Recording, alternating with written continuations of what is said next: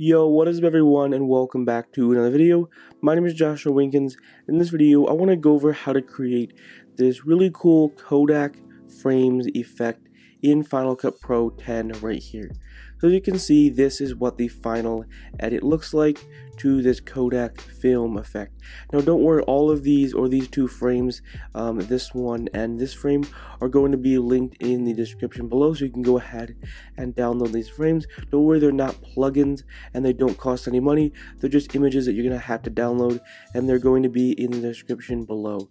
So let's go ahead and open up a new project right here, and we'll just call this Kodak frames right there.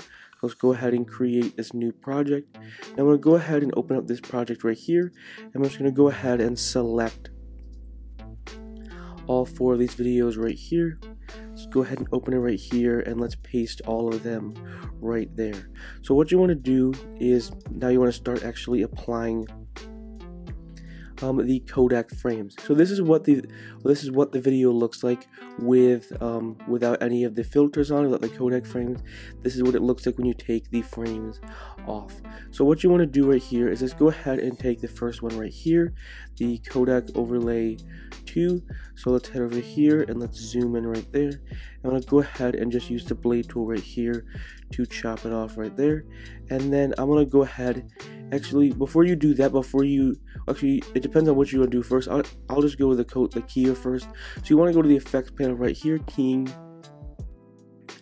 and you want to apply the keyer onto there. Now you may look at that and say, well, that's not what I want. What you want to do is you want to go into sample color, and you want to select the black part right there, basically as the sample color. Then what you want to do is you want to go to fill holes, and you just want to increase it to 10. That way there's not any transparency. And of course, if the video is not cropped, you're going to see a little bit over here. But as you can see, it's already cropped. So all you're basically doing is you're just taking the video right here, and you're basically just using the scale tool, the crop tool, actually not even the crop tool, basically just a scale to move it into position right there. So as you can see right here, I just moved this video into position right there. And the next thing you want to do is you want to take the Kodak Film Overlay 1, and you want to apply it to this video right here. So we can go ahead and just head over here, and now this one actually doesn't need a keyer effect at all, but you're also going to probably want to increase the scale a little bit. I'll go ahead and use this as a reference to see, and so I increased it by 5%, because there is a little bit of a black background. So let's go ahead and increase it to 105 right there. Now that looks a lot better. So this is what we have so far with the two Kodak frames right here, the first one right here, and then the second one right here. So let's take the second one right here and just copy and paste it over here to this clip right here, and then we can just take this clip and we'll just go ahead and copy it right here, and we'll just use the blade tool or the selection tool, and there we go. So remember, with this one, you're actually going to have to apply the keyer effect, and then you just want to sample the black color.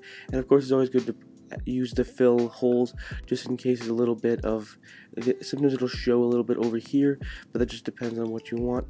So let's go ahead and just open it right here, and let's play it right here, and this is what we have, and this is what the video looks like right here. So you create this really cool Kodak frame overlay, and that's pretty much it. Now if you want to add, you see right here, you say, well, how do you get that white background or that cream background? All I did was open up the project right here. Now of course, if you're doing an Instagram video, you don't need that. But in this video, I'll just go ahead, head over to custom generators right here. So let's go to generators right here, click on custom right there, and let's apply the custom effect right here. I'll use the blade tool right there, and we're just using the custom thing right here, custom generators. And then you want to head over to color right here, or you want to head over to this section, go to color, and then you basically just want to select the color that you think looks the closest to the cream color. I think that definitely looks pretty good. And let's go ahead, now that we have that selected, let's go ahead and just select it over here. There's a couple of things I want to do with the Kodak frame. Of course, this is all like a personal preference, so I'll show you in a little bit what I mean. But let's go ahead and select it right here, and this is what the video looks like right here. Now we're looking a lot closer to the original video right there with the Kodak frame overlay, and that's what it looks like right here. Now, a couple of the things that I did was, you can see there's a little bit of a black bar right here.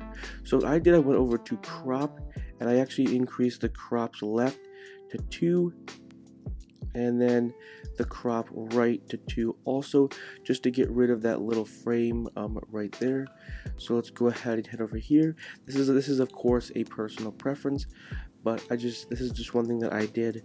So let's head over here to 2 right there, and there we go. We just increase the crop a little bit.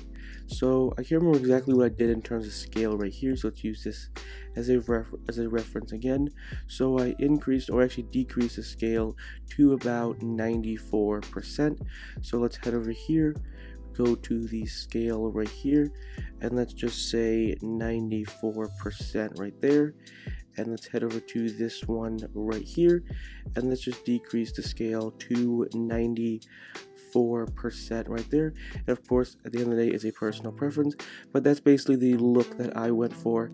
So let's go ahead and play it right here, and as you can see right here, this is what the final edit looks like. It's pretty close to the original, and of course you can use your own creative twist and your own creative spin and come up with your own different ideas, but these are a couple ideas that I came up with.